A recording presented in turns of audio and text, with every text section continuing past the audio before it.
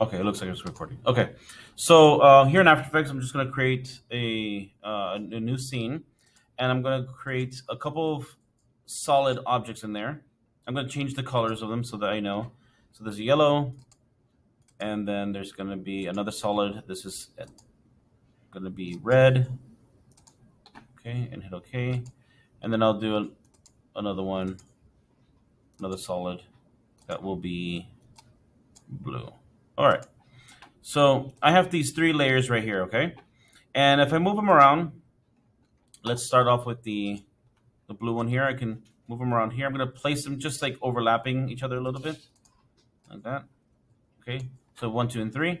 Now, as a reminder, your position of these layers, it will dictate what's in front or what's in back. So for example, if I take the layer with the yellow solid, that's the yellow back there, if I move it to the front or the top of my list, now it's in the front. Okay, so you can see it's in the front there. All right, and so wherever I place them will dictate on its position there. So I'm going to place it like that so you can see that there's a black background, yellow, red, and blue. Okay, and so anytime I need to select on one, I can move it just like this. Right, very simple, very easy. All right, on top of all of this, I'm going to go to Layer, New, and Camera. Okay, and it comes up with this camera setting. This is where you need to dictate on the camera that you are using in real life to match it. If you need to do some like matchmaking or some kind of like set extensions or whatever you want to do. But I'm going to leave it as it is during the preset. But you can name the camera. You can change the type of millimeter it's at, the zoom, everything. Okay, here. And I'm going to hit OK. And I'm going to hit OK right there. And so here I have a camera layer. Okay. Now, I need to manipulate all of these things, okay? So if I grab the camera and see how nothing happens when I move my that layer where it says camera 1. See, when I click in there, I'm actually just selecting the other layers. Nothing's happening. Let me move that back. That was an accident. Okay, so if I can't, nothing's happening. I need to use a different tool to help me move the camera, okay? One thing I would like to do just to make everything working well is down here where we always put the blur on our layers so that there's a little motion blur. Towards the right, there's a little cube icon and it's a 3D layer. So we're going to turn those all on, okay? Now up here at the very top, next to the magnifying glass, there is an orbit around cursor tool, okay? This one. If you click and drag, you'll see that there's different tools underneath that as well, okay? Next to that is the pan under cursor tool. And if you click and hold, you'll see there's other things there too. So let's go to this one first. The one that has like a little ring around the ball. Looks like Saturn almost. And if you click and drag, look what's happening here. Okay. I am now manipulating the camera. All right. So I can move that camera. I can orbit in there and move around my objects. Okay. If I want to move up and down with the camera, I can select the tool right next to it that looks like a cross, and I can move it up and down, left and right, okay, diagonally, in either way. So you can move it in any direction like you would normally in After Effects.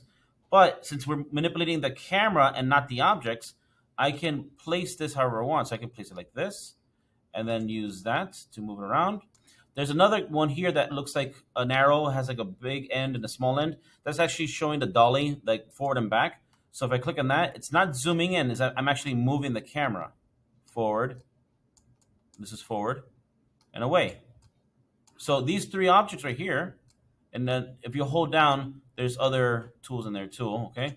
So you can move it like this. That's you can go to the other objects. So it orbits like so, okay? You can always just leave it on the main tool because it'll do pretty much everything you want right there. Those are to get like specific functions. But if you notice that these three objects, these three are right on top of each other, okay? They're flat like that. All right, so I need to manipulate these in space.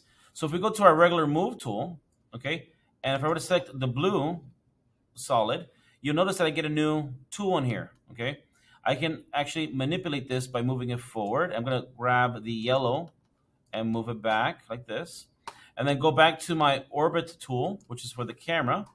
And you don't have to select the camera, but it's best to make sure you're there. And now these are in three-dimensional space.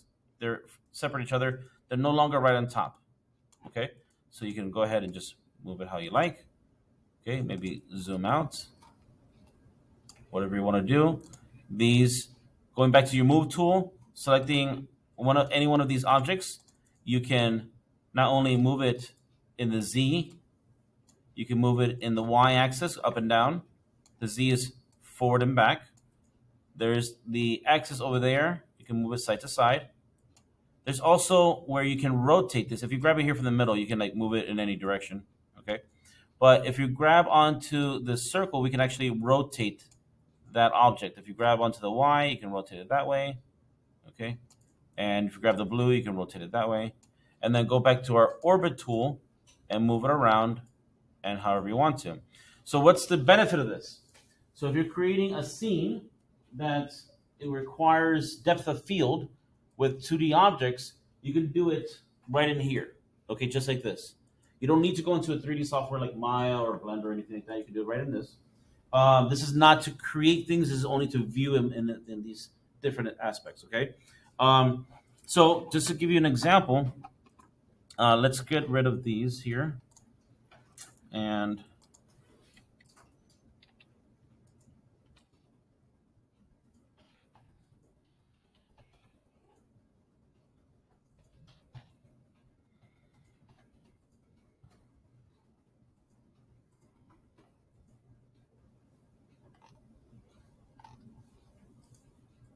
let me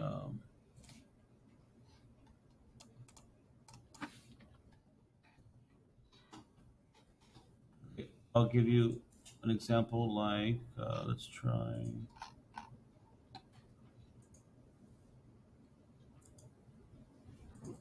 I'll just make one. Okay, let me open up Photoshop and I'll show you what I mean.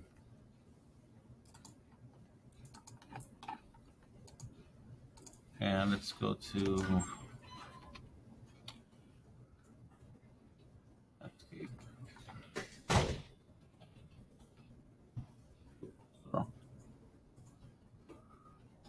Okay, so let's say I use something basic, especially if you're doing something like animated. I'm going to use this one here. Let me get the larger setting.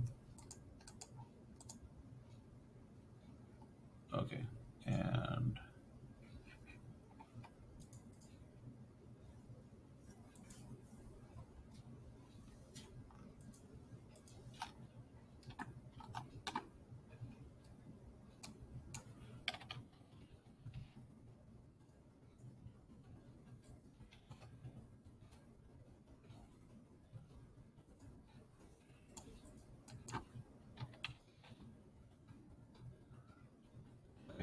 so I'm just gonna, actually I didn't have to open Photoshop because I'm gonna do this already done.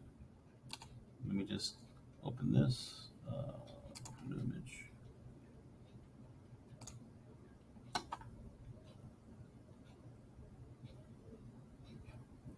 And we'll use this one.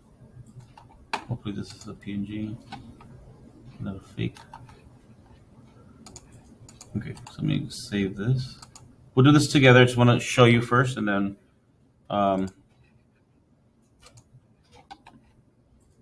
we'll do it together. Just let me. These computers take forever.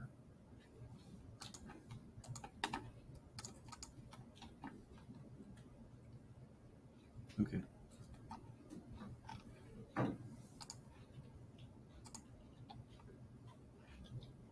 Where is this one? And I want to download.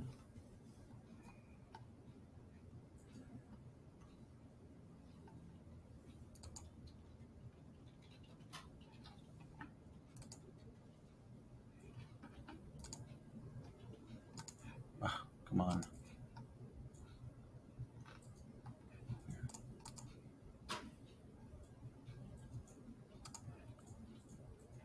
Oh, that didn't save. Save image as. There's a web file here. I'm gonna have to use Photoshop after all, actually. All right, let me open new file, clipboard, create.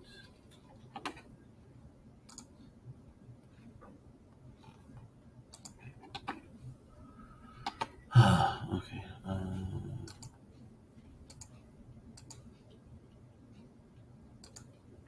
Okay.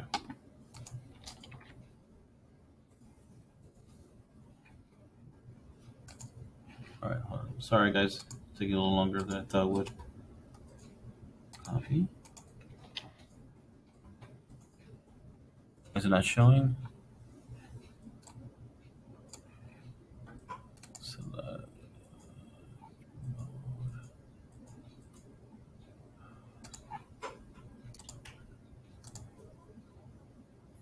Okay, that's weird.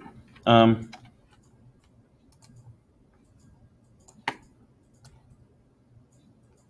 just going to use this image and then another image that I just used right now. Okay, and we save this. I have to do it this way.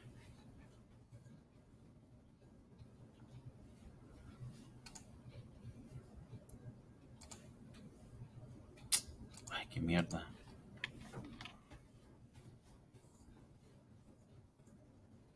This one can be a regular JPEG. We'll call this landscape. Save, yes, yes, yes. All right. So let me get rid of these. I'm going to keep my camera in there. Actually, I'm going to start all over so that it's fresh. So create a new project, okay? And new composition. I'm going to hit OK. I'm going to bring in the two images that I just saved, which is a landscape, cartoony, and a fence. Okay, for some reason, my other one, why? It's a JPEG.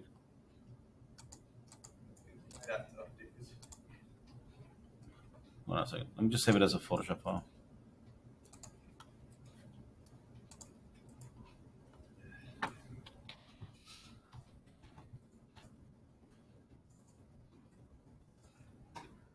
So you can bring Photoshop files into After Effects easily. All right, there it is. Okay. So I'm just going to drop this in there. Make it a little bit bigger. And then I have this fence. Hopefully it came in correctly.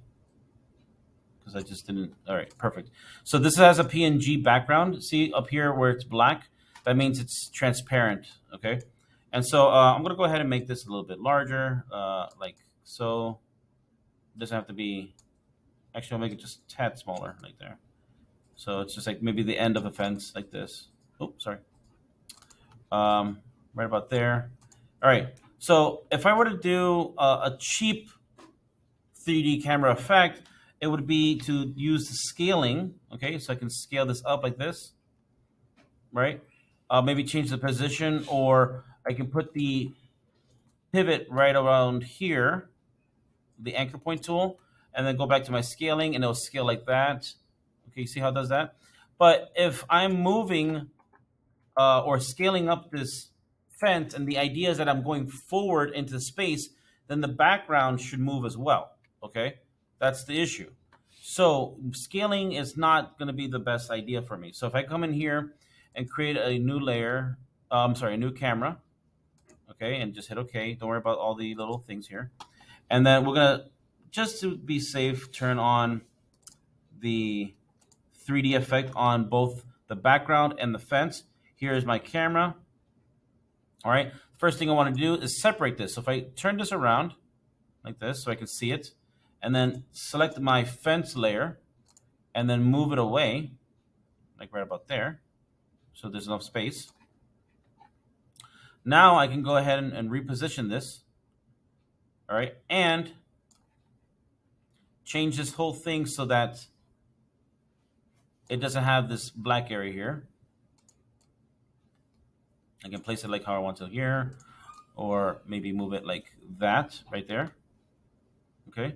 So now when I zoom, or not zoom, when I truck in, okay, when I do this, I'm going to get what's called parallax. All right. Notice right here. Notice this tree and notice the top of the fence here. Okay. I'm going to zoom in over in this area. But what I want you to do is to notice how this peaks of the fence, how they move according to this tree. Okay. So this is the difference between trucking or a dolly versus zooming in. Okay. So here's me going through the fence and past it and zooming in further into the background, just like that. Also notice what happens to the fence. It gets a little bit blurry. Okay, it's out of focus. It's a depth of field. So if I come back over here, and I have to move it just a tad over here. Okay. Notice that it's different from a zoom. This is a zoom. Sorry, let me go back.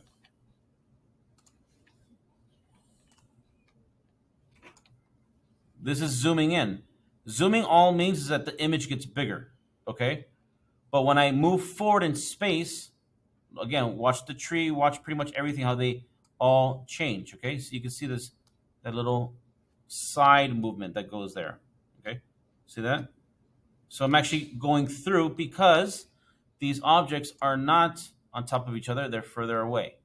So we're going through the fence and into the background more. Okay. Now, this is animated just like anything else. I'm going to try to put it back where it was, how I liked it. I'll put it right about there. Okay.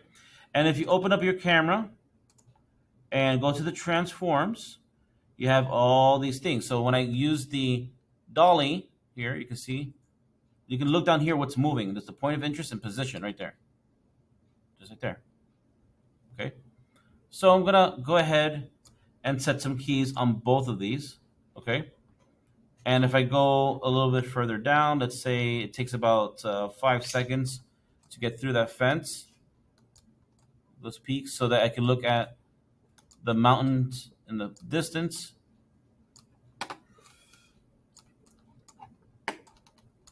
Okay, I'm gonna stop. Hold on. Let's stop right there so I can keep it a little bit. Okay. And all I want to do is so that it smooths out, I'm going to go ahead and keyframe assistant and smooth in, easy in on those two. And then it should play, there it is, going through the fence. Okay, you can always change a few aspects of this too. If you want to move it a little further this way, okay, like that. That looks a little bit better. Maybe getting the fence out of the view completely. This is similar to what animation used to call the multiplane camera. Okay. Where it creates that depth of field.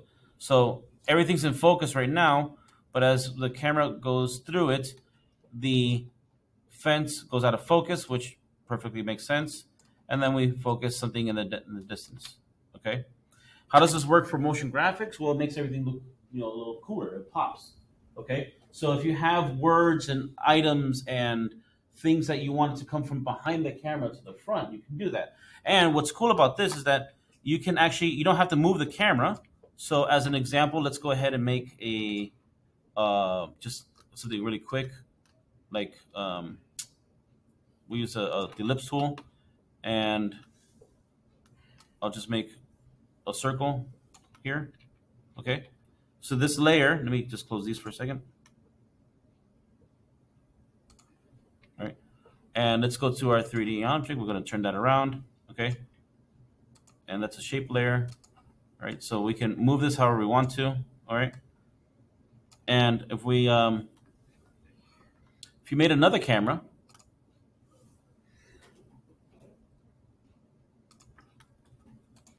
okay, this camera that we're looking through now, okay, this is the original, all right, that I was looking at before. All right, this is the new camera here, and we can turn that around. Oh, sorry, you pressed the wrong one. I meant this one. If we can turn that around, this camera that's pink currently, that's the new camera. That's the old camera. Okay. So if I wanted to, I can grab that shape layer here and make it appear from behind here. I know where this camera's at. You can actually manipulate this camera too. You can move it forward from here, and then I can move that there. And then I'm currently in a separate camera so I can see what's going on. Okay. And let's go back to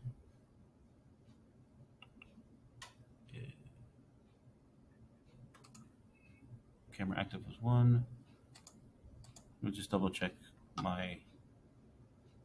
It's a snapshot.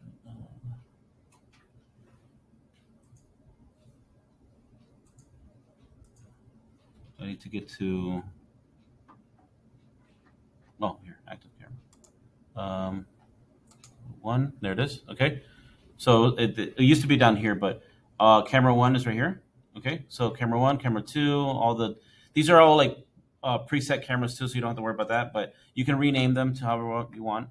Right now I'm in the second camera, so I can see this. So if I wanted to do something with,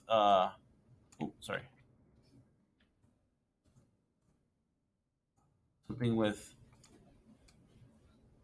that, I want to make sure I'm getting it right. It's a little difficult in here, just because we don't get to see the whole scene. But like right here, let's say I just set a key on the position of that circle, and then over here, actually I'll put it later. Let's put it a little bit later, and then I can grab the circle, put it in the view there, and you just have to manipulate this to make sure you're getting it all. It's going to look a little odd at first, but we'll see. I'm just trying to give you an idea. Okay. And oh, sorry. All this is happening because I manipulated everything, and so you should like pre-plan this. But let me go back here and then rework that a little bit. And I'm going to put that right about there again. And basically the circle comes in as a separate object, floating behind the camera. I need to see this through the first camera and make sure you have it selected. Okay, there we go. And then I probably should use a different object, not this shape layer. Anyway, but that's the idea. And this gets a little more complicated. This is what I'm saying. Like, you're learning the basic stuff. You probably would never use these things because in your directions, some of you told me about, you're not going to be doing stuff like this anyway. Okay, but it's good for you to know how to use it. All right. But for the motion graphic stuff, again, this is tools that you'll need to learn how to manipulate, how to get through it. It takes time. Okay, it's not going to be taught to you all in this one class. Okay, so I'm just showing you the different aspects of it, and then from there you can go ahead and do whatever you want. So, but the basic fundamental thing is what I showed you, and I'm going to delete these few things here, is under the camera.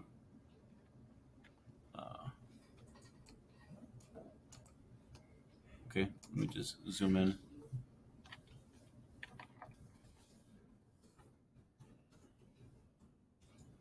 So I'm just manipulating the camera here, placing it how I want it, and then hit play to see if it goes through my fence again like it did before.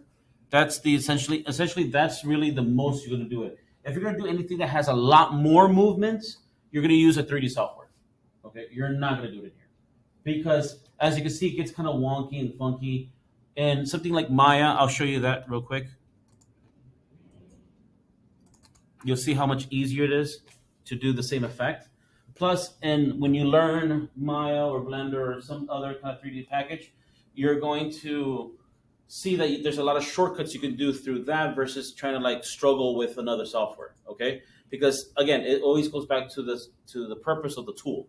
If the tool is to make something three-dimensional, then use a 3D software. Okay, but if you're just doing a simple effect like this, where the camera goes through, that's easy to do in After Effects. You don't have to stress it.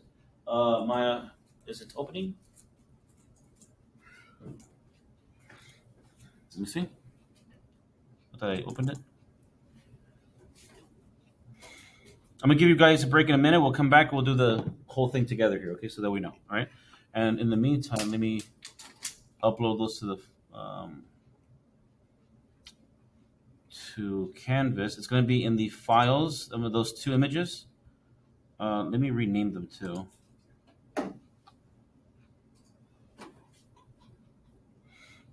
But I want to show you quickly in Maya how better the 3D camera is. Okay, and let me upload.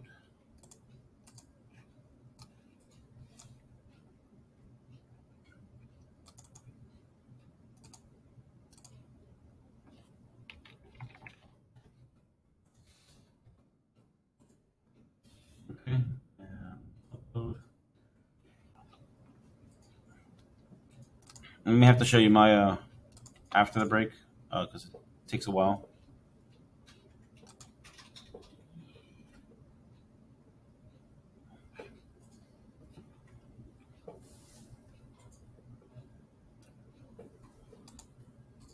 Oh, there's two opening.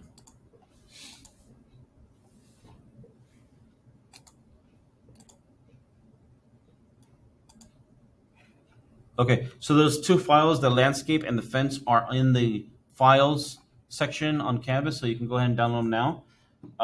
The landscape and the fence, okay? The landscape is a PSD, it's a Photoshop file, and the fence is a PNG. And let me close this. We don't need this anymore. Okay, I'm gonna have to show you this later. I'm gonna stop the video that I'm recording now, and then upload that. So let me stop.